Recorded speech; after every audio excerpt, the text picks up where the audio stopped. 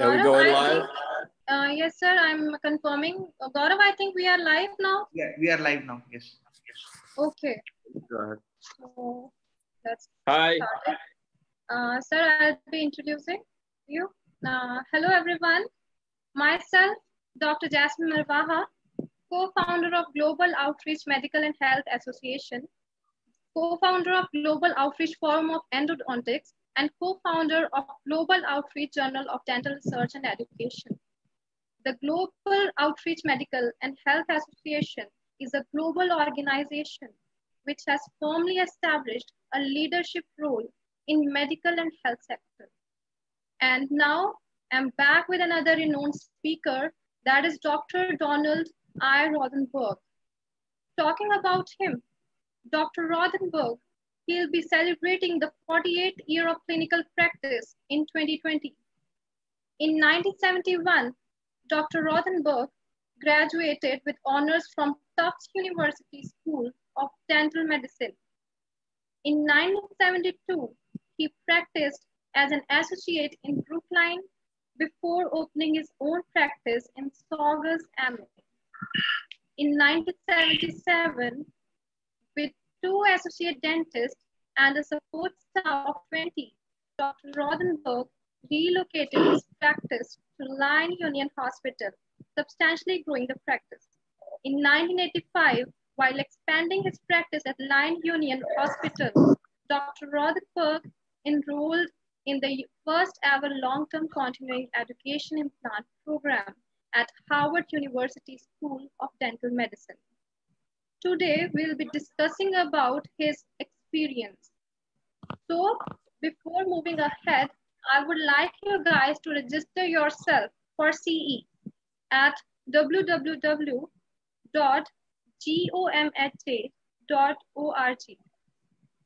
The participation certificate will be solely presented to all those who are compulsorily a GOMA member. If anyone is not having the GOMA membership, kindly register for it. We'll share a link containing a form which has to be filled in between the sessions. The form will be valid for 2 hours after the session ends, and the form will be unique proof for the participants' attendance for the respected session. So after the submission of the form, the certificate of participation will be directly posted on your email addresses within 7 to 15 working days. Thank you. Now we'll be going to talk and have certain discussion with Dr. Rothenburg. So hello, sir. Hi, how are you? I'm good, sir. I'm perfectly fine. How are you? I'm fine. I could use a haircut. Sir, you have 30 to 40 years of experience, and we want to know about the experience of implant dentistry and everything you want to. Okay, well, I really was not ready, but I'm ready now. Let's see. I actually have almost 49 years in clinical practice, but I started my implant practice in 1986. And while I was in the middle of the implant program at Harvard. And I'm going to try to go back to talking about short implants and how we got to where we are now. But I remember when I trained, we were taught to use the longest and the widest diameter implant. That was what we were taught at that time. Just use a long one and a wide diameter and everything else that went along with that. And I had a case in 1988 of my aunt Ellen, my mother's sister, and she had a lower denture that she couldn't wear and was making her miserable, but she had no bone. And so I I did her surgery, and I couldn't use anything but 8mm implants, which back in 1988 were considered very, very short. And I showed the case to a few people after I was completed with just the implants, and most of the folks said, well, that's not going to work. And I had no other choice. So I did the case in 1988. My aunt passed away 2 years ago with the implants in place. Everything was fine. And that's when I started questioning, like, why do we need these longer implants? You know, why not use more 11 millimeter and 8 millimeter? And then the company, I used Bicon implants, and then that company came out with shorter implants. And I found that these worked very well. And I also found out that the crown to root ratio, which we were taught when we were in dental school of 1:1, didn't really make sense for implants. I could use a 8 millimeter implant and make a 20 millimeter tooth. And, you know, we started thinking a little bit differently. We started thinking about that implants are not teeth, that implants are implants and teeth are teeth. I tell that to my patients. I say teeth have teeth problems and implants have implant problems. You got to take care of all of them the same. And so this evolves for me to the point of Bicon coming out with a 6 millimeter implant and a 5.7, and then a couple of years ago, a 5. And I don't use the 5 very much, but I use the 6 a lot. And they just work, and they work fine, and they eliminate a lot of problems, like staying away from the inferior alveolar nerve, staying away from a sinus, staying away from another tooth. And, you know, you can work in the maxilla without maybe having to do big sinus lifts. Maybe you do a crustal sinus lift, a little bit of a lift, but, you know, it just has evolved in my practice where I have complete confidence in the shorter implants. And I know a lot of folks don't yet, but I've noticed about 5-6 years ago that most of the implant companies are starting to make shorter implants and shorter implants and shorter implants. I think there's a company even now that makes a 4 millimeter implant. And so, you know, like we've done, and many of my colleagues have done that I know from Facebook and all around the world, is we have never stopped looking for new ideas. In my practice, we started about 10 years ago using things like PRF. We use that routinely in almost every surgery to create bone and create tissue and get better healing. And we use the Vesha burrs and, you know, all these things. And when I changed my practice from a general practice that did a lot of implants to a complete implant practice in 2012, 2013. And it's been wonderful. I really like to concentrate on what I like to do. And at this stage of my career and my life, I'm 73 and I have no plans to stop. I had an uncle who practiced until he was 88 and I plan to beat that. So I don't know if there's any questions or things that people want to ask in particular that would be helpful. Okay, sir. So wonderful. And how many years have you done short implants? I've been doing implants since 1986. Say that again? So for how many years you have done short implants? Since 1988. Since 1988. Wow, wonderful, sir. And why, what is the importance, I mean, of short implants? Do you want to tell something about I couldn't hear you. Say that again. Say that again, please.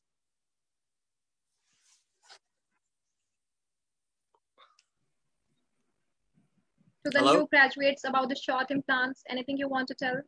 Yes, sir. Can you suggest something to our new graduates? Can I suggest something? Sir, could you hear me? I can hear you, but you're breaking up a little bit. Okay, sir. Do you want to suggest something to new graduates about anything about short implants or something?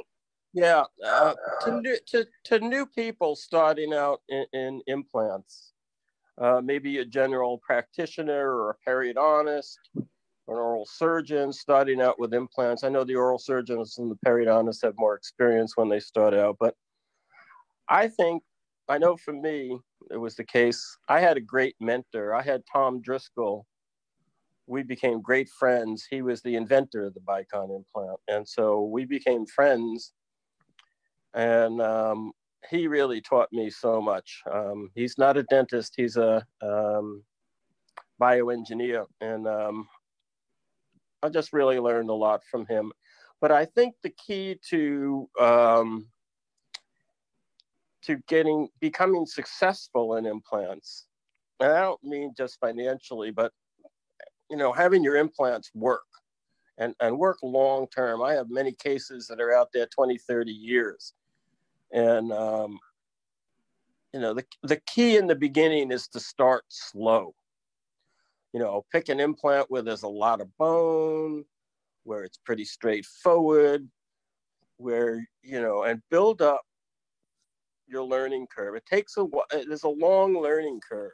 I've seen cases of, unfortunately, of people taking a couple of weekend courses and starting doing all on fours or all on six, and they wind up in my office as a disaster. And it's really terrible for the patient, terrible for the doctor. It's just people tend to jump on this, and maybe not all people, but they get very enthusiastic and they want to go ahead, but it's a slow learning curve. And take the time to learn how to do one or two implants together. Take the time to learn how to do the prosthetics slowly with your lab.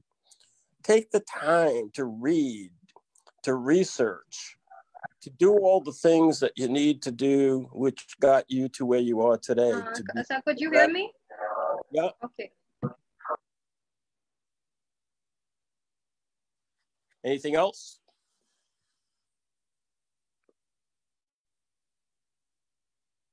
Hello?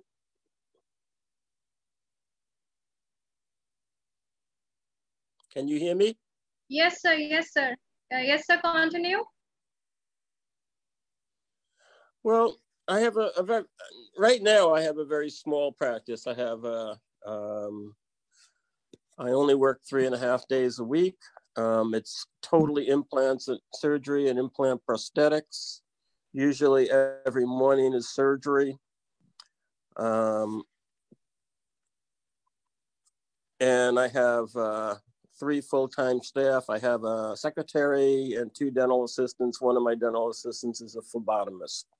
She's the one who takes blood for PRF. It's a very efficient practice because it's small. I've had bigger practices, very big practices, and I prefer this at this stage of my career and my life. It's just very controllable.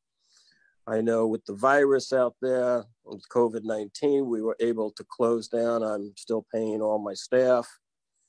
And hopefully in a week or 2, we can get back to a little bit of work. I had to do some work this week, but this has been a trying time for all of us. And, the one thing that I always try to keep in the front of my mind is we're all going through this. It's not just happening to me or to you. It's happening to all of us.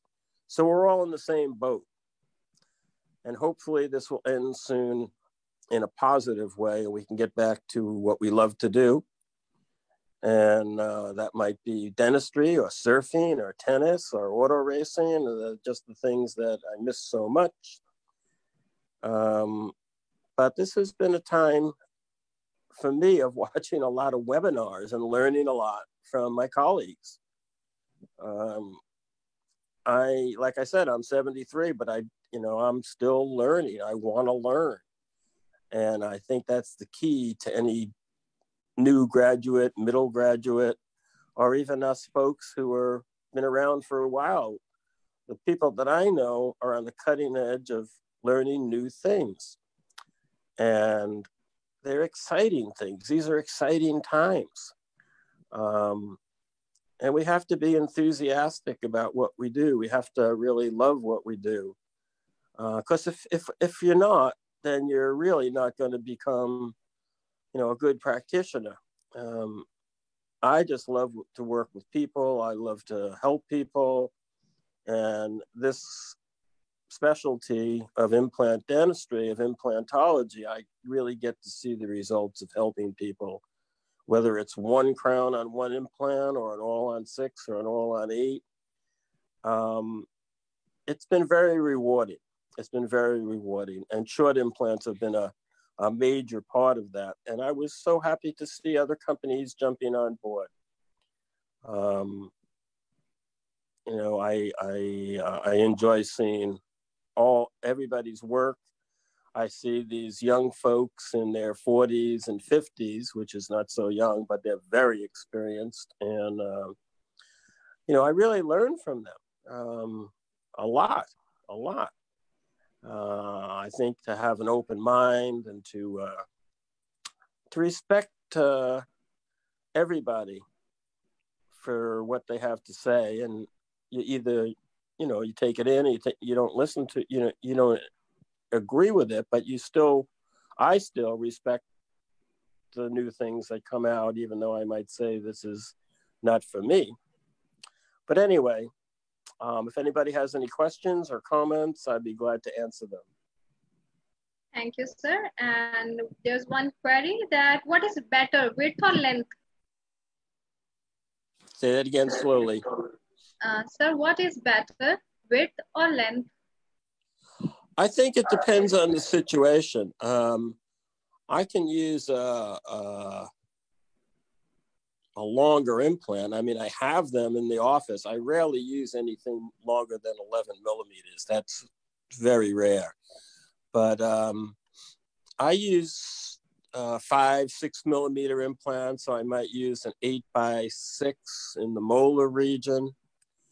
In the anterior region, I might use an 11x4. So it depends on where I'm putting the implant, what kind of bone I'm putting the implant into. It depends on, looking at my CBCTs and getting all my measurements beforehand and planning out the case. The hardest thing for me to learn in my beginning was not to just sit down and do some implants, but to have a plan before I did the implants, before I did the surgery, so that when I got to the surgical part, I knew what I wanted to achieve. When I first started, there was only one implant, and it was maybe between 2 teeth, and I just knew I had to put the implant in. And but now I think it's very important to plan out exactly what you do. I don't use any guided surgery. I think that's a factor of, when I started doing these, I've always done them freehand. I might use a surgical stent, which I make out of a denture, and I cut off the whole lingual palatal part, so I can see where the teeth are going, so I see where I want to place the implants. But I very rarely use those. And that's just what I was talking about. It's a matter of experience. And experience takes time. Hopefully experience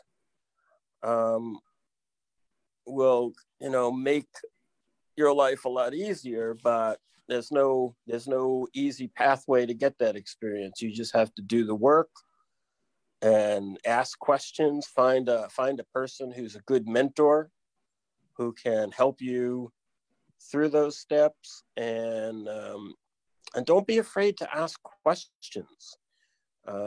We all don't have all the answers, but sometimes the questions bring up other things, and it's important to understand, the whole patient, the patient's medical history, the patient's problems. Most of my patients are older patients. And so older patients naturally take a lot of medications. They have medical conditions. They have chronic medical conditions. And these are all the things that we have to look into. It's a total patient we're dealing with, even if we're just putting in one implant. Because if we put in one implant, say on a diabetic, and we don't know they're diabetic, that's going to be a problem. So I would encourage everybody to, with an older patient or even a younger patient where you have questions to, we always write a letter. We call the patient's physicians And then we follow it up by email and a letter and ask them to write us a letter back to clear the patient. This is just so I know that the doctor that I'm speaking to is giving me all the information I need. Most physicians don't really like to write a letter back, but I've made inroads in that because I practiced in the same area. I practiced about 20 minutes north of Boston, and I have a lot of physician friends and acquaintances and colleagues, and I've been around a long time, and so I get those letters from the doctors without too much complication. And recently I've been, just as an aside, I've been working as a volunteer in the hospital near us, the North Shore Medical Center, in the emergency room for people who come in with COVID, with toothaches in this crisis. And the emergency room can't handle, toothaches. So we try to help them out a little bit, and I'll stay and help out some other people. As long as I'm geared up with all the gear that you wear, I'll stay in the hospital and see if I can help people in some way. I feel so helpless. I feel like I want to do something.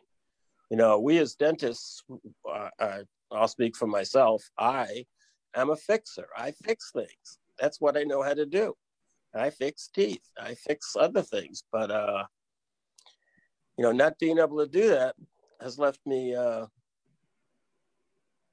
well, I've read about 8 books in the last 4 weeks, not dental books. It's crazy, but it's crazy for everybody. So I hope everybody stays healthy, and I hope, I can answer some questions if there are any. Very well explained, sir. And we got one more query. Any tips on how to identify and approach a good mentor? How to identify what? So we just got a question that any tips on how to identify and approach a good mentor? An approach with what? A good mentor. Oh, a good mentor. Well, I mentor a few people right now. I have a young fella that I help out in Australia. I have another fella in South Korea. Go on Facebook, go onto the dental implant groups, find somebody who, you can relate to, you can talk to, and ask them if they'd help you. I know most of us who have been doing this for a while are very aware that people need help, because we did. I remember when I first started, Tom Driscoll was a mentor, Paul Schnittman was a mentor, Jerry Nisnik was a mentor, even though he drove me crazy, but he helped me a lot. I asked people, I asked a lot of people, Tom Chess in California. And now I have mentors that are Sam in Moscow, Howie Gluckman in South Africa, Augusto Oliveira in Brazil, Tom DeWitt in Belgium. These are all people that I have great respect for. And they're all a lot younger. They're probably 20 years younger than I am. But they have so much in experience, and they've taught me so much. Because basically, in 2010 and 11, I was a general practitioner that did a lot of implants, but they were fairly simple cases. We didn't have PRF. We didn't have too much bone grafting we had to do.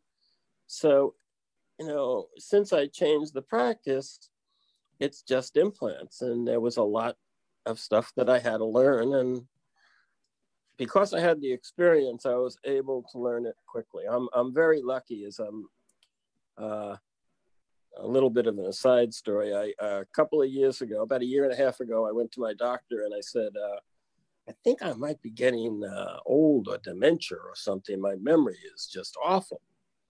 And he said, no, you just get, a little bit older. It's no big deal. I said, no, this is more. He said, okay, well, we'll test you. We'll have you tested. I'll send you to a speech pathologist. They'll start the testing. We'll see what happens. So I took the test, and a couple of weeks later, I found out that I was mildly autistic and dyslexic. And I asked the therapist, like, what do I do about that? And she said, I don't know how you got through dental school and any of this stuff. I don't know how you're doing what you're doing, but just keep doing what you're doing. So that's what I do. But, sometimes it takes a little bit longer for me to learn new things. But I do have another ability, I guess, because of the autism, is that once I see something done one or two times, I simply know how to do it, which is a great gift. It's something from God. And, I've been able to do things. I've been able to listen to people like Howie Gluckman and Maurice Salama and just these wonderful people who are doing cutting edge things and, learn how to do those and incorporate those into my practice, but only after a lot of experience, only when I felt confident that what I was doing is something that I could achieve in my own personal practice. Great, sir. We got another query. The question is, what do you think dentistry will look like after COVID? What do you think it will change? I think it might change a little bit. I don't think it'll be a major change. I really don't. I think dentists have been on the cutting edge of infection control for a long time in the United States. So there's a lot of things we had to do. And in my practice, we very specifically do those. We may have to add some things. I think there'll be minor things. Since the COVID crisis has started, we take temperatures of the patients before they walk in the office. We have a questionnaire that my secretary asked them over the phone the day before. Have you had a cold? You have a sore throat? Is anybody in your family sick? Have you been in contact with anybody who's had the virus? All those kind of questions. So the people we see, we kind of screen pretty carefully, but it's a risk. And that's why I double mask. I do double mask. I don't double glove, but I double mask. And I don't know if it helps or not, but it makes me feel better. I use a face shield some of the time. It gets in my way. But I use safety glasses. We use gowns. What we do in the practice, we put a sterile gown on the patient. When they walk in our operatory, they step right into a gown. And that covers all their clothes, and it just covers them. We've been doing that for 3 or 4 years. And I like the gown on the patient. Our chairs are covered and all that's covered, but putting the gown on the patient covers up all their clothes. We also ask them now, very recently in the last few months, to the morning of their surgery, to take a very long shower, to wash their faces for 5 minutes, things like that. So we've incorporated a few things, but I don't think we'll see any changes that won't allow us to practice dentistry. We'll just have to go about it in a little safer way in relation to a virus or things like that. All right. We have another question, that how may a patient separate between a good and a bad dentist? Okay, say that again very slowly. We got a question that how may a patient separate between a good and a bad dentist? Between a good and a bad dentist? Yes. Okay, well, you do your homework. I mean, there's Google and all those things, and you can go online and read about things. I have my new patients come in to our practice. We meet them for a short visit initially to see, to meet me. Sometimes I'll give them a call before that short visit if I have time to introduce myself. So when they get to the office, I don't have to explain who I am. It's tough for the patients to tell who's a good and who's not such a good dentist. I don't think there are too many really bad dentists that do things wrong on purpose, but there are maybe not. Their skill level may not be up to other dentists. That's what I mean. Occasionally we see things that are done that are, kind of borderline for what, we do in this country. And then I'll ask them when they had it done, and it'll be in another country or another dentist, and the dentist isn't there anymore. And, I think also a good thing to do is for the patients to talk to their friends who have a dentist and they're happy with that dentist and they haven't had any problems and they like the office. I always tell my patients, find a dentist with a great hygienist that has a wonderful hygienist, because that's going to be the person that's going to take care of your implants. But it's hard for the patients. I mean, it's hard for the patients. And, I say to the patients that you need to ask the dentist a few questions, like, where did you get your implant training? How long have you been doing implants? How many implants have you done? And if you think that's going to embarrass the dentist, then you're not going to get the information you need. So most of my colleagues who do this will be happy to answer those questions. Great, sir. So how do you manage your personal and professional life? That's a good question. At this stage, like I said, I practice 3.5 days. I used to practice 5, even 6 days in my younger days, but I practice 3.5 days, 3 days let's see, from May till October, and then 3.5 days the rest of the year, maybe even 4 days if I need to. We see a lot of patients in my practice that have been to other implant dentists, in quotes, and come in because they have major problems. And that's only because I'm sort of known in the area as an implant. People know that our practice is only implants, and people around here want to go to one dentist that does the whole thing. They don't want to have to go to an oral surgeon and then back to the general dentist and then maybe back to a prosthodontist, especially in the time like now. I mean, they want to go to one place and have that one place do the work. And I started that when I started doing implants. I said, I'm going to do the whole thing because I want to be responsible for the whole thing. I think the worst thing for a patient is to have the implants done by XYZ oral surgeon or periodontist and have the prosthetics done by ABC prosthodontist or dentist, and something goes wrong. And that patient is stuck between two dentists.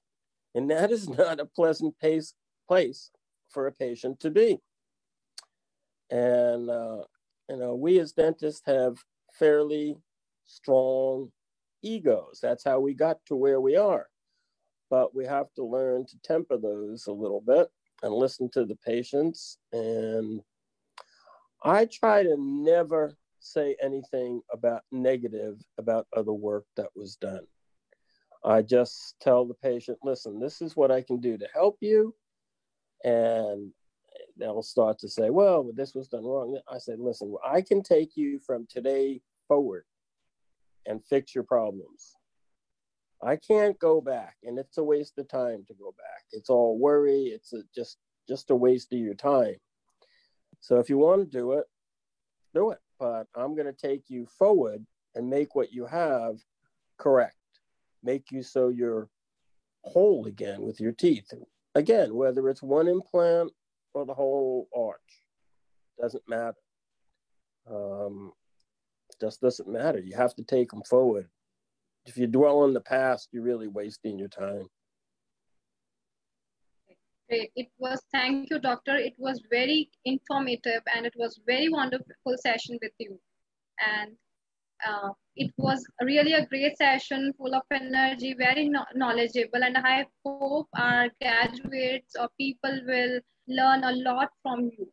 So we are grateful for the time and effort you took to share your thoughts and experience in this summit.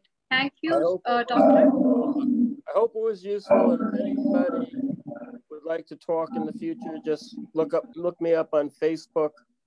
and send me a personal message or a private message, and I will get back to you. I love working with younger people.